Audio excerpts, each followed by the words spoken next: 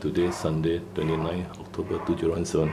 This 1-year-old rabbit has an interesting overgrown left upper front teeth. Now normally the upper teeth there are 4, 2 behind and 2 in front.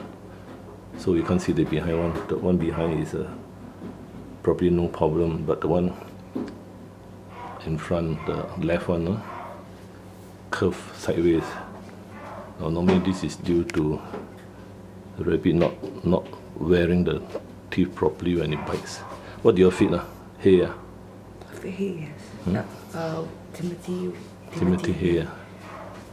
Has he got difficulty in eating? No. Keeps eating non-stop. Open the mouth bigger. Put down the lower jaw. Just let's see anything inside. He didn't have the packed teeth. Now this rabbit, it seems that the upper jaw is shorter than the lower jaw.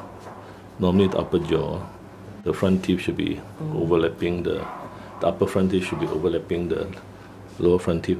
Right now. Take the rabbit here and see. We got one rabbit. The small rabbit. We show you the rabbit. No, we got one rabbit. Just for comparison.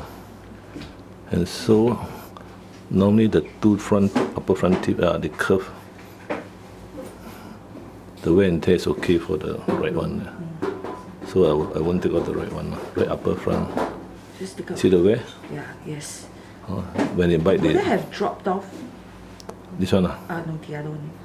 Which one? Looks like it was been chipped off or something. This one? Yeah, the right one. The left? Or the right one is okay, the wear and tear. There you see? Okay. In fact, they fit each other almost quite well. Okay. Only this one has curved tremendous. Normally this is about 3 months, Maybe before that was okay, right? Was it longer than this? Didn't know, because I know we open up. Judy, you just hold that and show the rabbit. See. The rabbit is blind. You want to adopt this? My husband will kill me. See the front teeth, is it the same? Yes. Wait, Judy, hold. No, I'm just showing.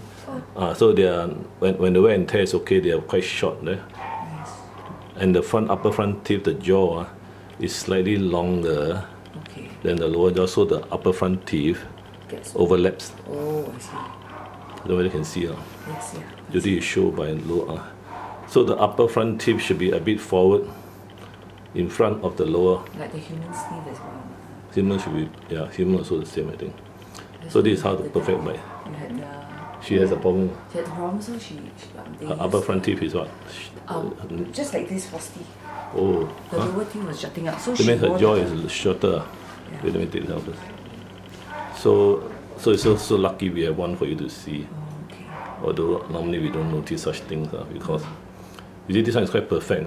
Yes. It's just slightly in front. This is called a perfect bite. This is an old rabbit. Very young. How come he's blind? No, he's got some eye cornea problem. Yeah. How's the eye now? See the eye? Blue eye. Okay, so surgery will just take out one. I will take out the left upper front. Wait, just let me video again. So the problem with this rabbit is his upper jaw is slightly shorter than the lower jaw. So the upper teeth, the front teeth, is behind the lower front teeth, which is not the usual case. The normal case, upper front teeth is in front of the lower front teeth.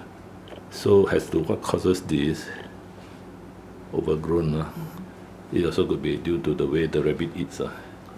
It's probably eat more on the right hand side. Do you feed any pellets? Yes, we feed it treats as well. But he eats well, eats a lot. Okay, the stool is okay. I put down standing. Let's see, quite fat now. Just see, it's kind of chubby. Just put standing on the table. See, is he quite nervous? Yes. He's a nervous fellow. He's a male, right? Yeah, male. You see, the condition is good. There's no spinal sharp area there. It's not fat. It's not fat, it's just big. Beautiful. Okay.